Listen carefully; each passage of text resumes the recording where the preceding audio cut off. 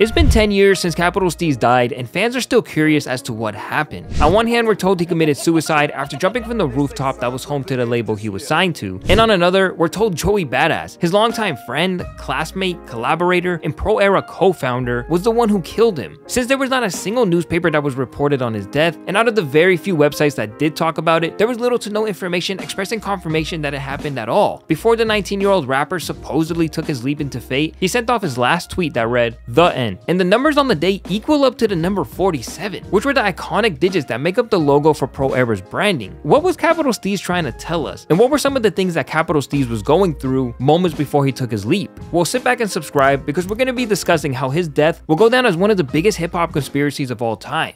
It's only right we start with the number 47, the number that Steez was so infatuated with that he decided to end his life on a date where the numbers add up to those exact digits. It's the iconic number that makes up the foundational logo to the progressive era, but what does it mean and what does it represent? To understand that, we have to go back even further and learn about Steez's upbringing.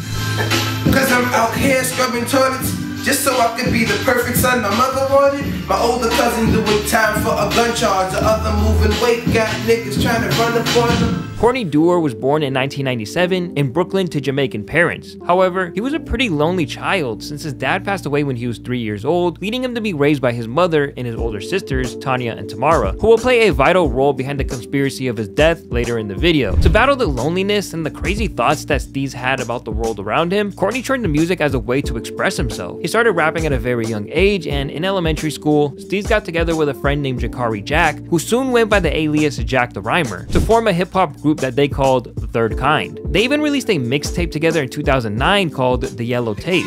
With them awkward flows and snap rap bitches, stop all your gimmicks and lonely stoners, I rock more than Plymouth. At the age of only 16, Steez was confident that he could make a living off of becoming a rapper, and it wasn't long before he actually did. Once he began attending Brooklyn's Edward R. Murrow High School, everything seemed to align for him. This school was widely known for encouraging arts and music, and they even gave students free periods, or as they like to call it, optimal time activities, where they were free to do whatever they wanted, whether it be to draw, to write, or if you were Steez in his prose, you would cipher up freestyles in the hallway. Got verses in the stash, murderous. You hear his pen bursting on the pad. I got him looking nervous like Kirk when he mashed. That's when Steez made friends with a DJ and now producer, Powers Pleasant, along with rappers Joey Bada and CJ Fly, who would go on to become the founding members of Steez's initiative, ProEra. I always thought about like, what would I want to do? I would want to make progress in the world. And that's where the most inspiration came out. So I was like, let me just try and fulfill that with my homies. Joey Bada was already making a name for himself via songs he was uploading to his YouTube channel under the alias JOV. Steez, who had an amazing ear for talent, approached Bada in the cafeteria one day and showed him one of Joey's videos, asking if it was him. I'm a crocus and I be stunting in the lotus. You niggas all bogus. I know you thinking now, yo, how the fuck he wrote this? Joey reflects back on this moment claiming he was ecstatic, and he was already well aware of who Steez was since he heard about Steez and his rapping ability through word of mouth. The four of them began hanging out a lot more, smoking some of the sweet devil's lettuce, and freestyling with each other almost every day. Although Joey Bada and Capital Steez shared their belief to make it to the mainstream, their spiritual beliefs are really what connected them and the rest of ProEra together. However, Capital Steez was the most woke of them all, and it would lead to some trouble down the line that we're gonna get into later in this video. Growing up in a Christian household where going to church on Sundays was a routine, Capital Steez eventually rebelled against the religion that was taught to him as he grew up and began to dabble with the idea that all religion was based on lies. He began believing that Jesus was actually black, and 10 years later, what do you know? He was right. And this is what led him to become interested in Rastafarianism. If you couldn't already tell, Steez was a very spiritual person who was looking for answers about what the world really was, which is very hard for most people to figure out. But things became more clear for him when Steez began learning that he was an indigo after he met Issa Gold from the Underachievers. And for all my people whose third eye is closed, let me just enlighten you real quick. Basically, if you have a third iPhone, then your third eye is closed. Indigo is a term used to describe children and young people who have a very high intuition and are very intelligent. Indigos also usually have a disapproval of authority, and after Steez began watching a YouTube series called Spirit Science, he became very aware of his mind, and more specifically, his chakras. I started astral projecting more and more, and I saw deeper into the future, and I was like, yo, we basically have to create a group of all indigos.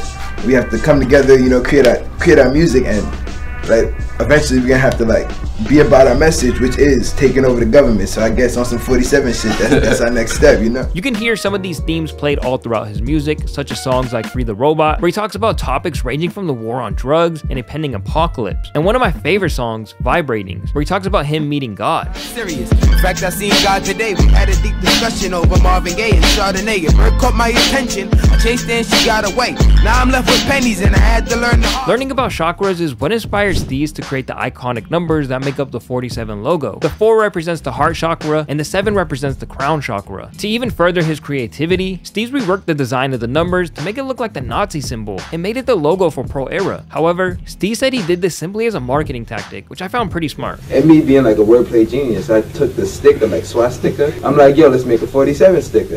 And I'm like, people are gonna be ignorant, so why not just play with their brains, you know? Of course, a couple of stoners with a knack to spit raps outside of the cafeteria during school lunch weren't thinking of anything devilish as the Nazis were. They were just trying to drop some dope music and gather a following that they can teach about indigoism, spirituality, chakras, and more. However, Capital Steez dabbled a little further than most members on ProEra were willing to go, and it led to some major problems with the group's momentum. Our spiritual journeys like together. My childhood being limited, my whole life I was a leader. I didn't follow anyone. But when I met him, I knew he was somebody who I could follow because I trusted him, his judgment, the way he thought. You know, everything about him to me was just, this man won't lead me to no wrong. Only 10 months before Capital Steez supposedly took his leap to fate off the rooftop that killed him in February of 2012, Steez and Joey Bada were having the most explosive momentum they ever had in their life. The music video for Survival Tactics off Joey Bada's debut mixtape, 1999, that was beginning to get major buzz, had just dropped and fans were digging their style like crazy. And spawn with a knife in a missile fight.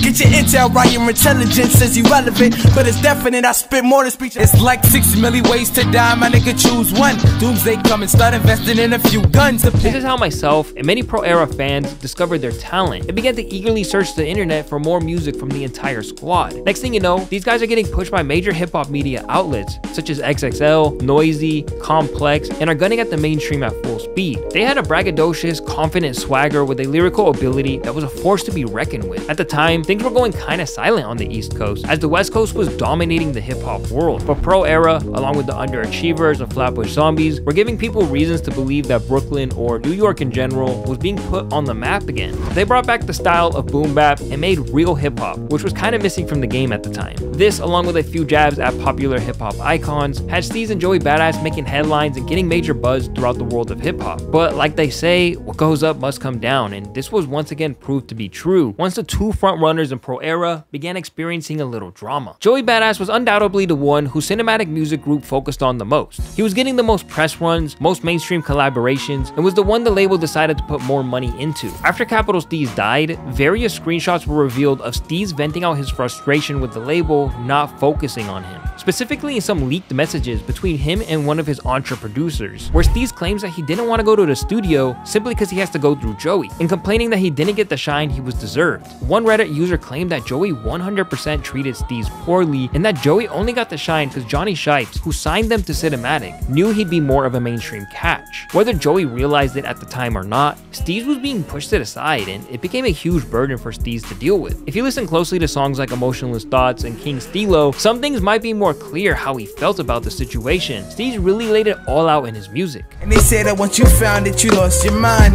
Even some of my niggas done grew apart with time. Truthfully, I needed the space. You're far too kind. This led many to believe that Capital Steez's death was a result of his frustration with the label and the jealousy towards his friend, Joey Bada.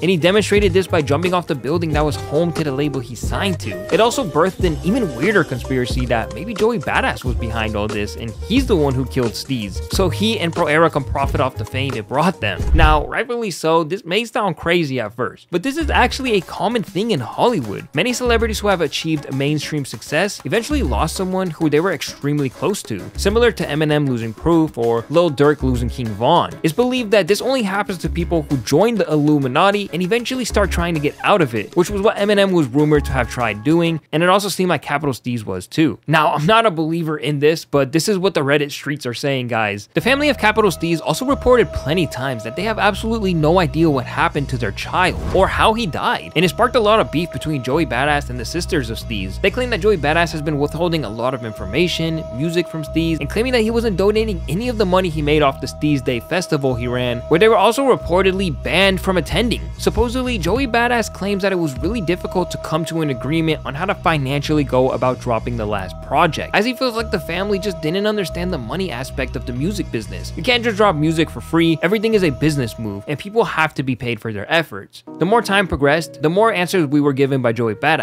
and the more questions fans continued to have. In an interview with a therapist, Joey Bada admitted that he thinks Capital Steez was, quote, dreaming when he decided to commit.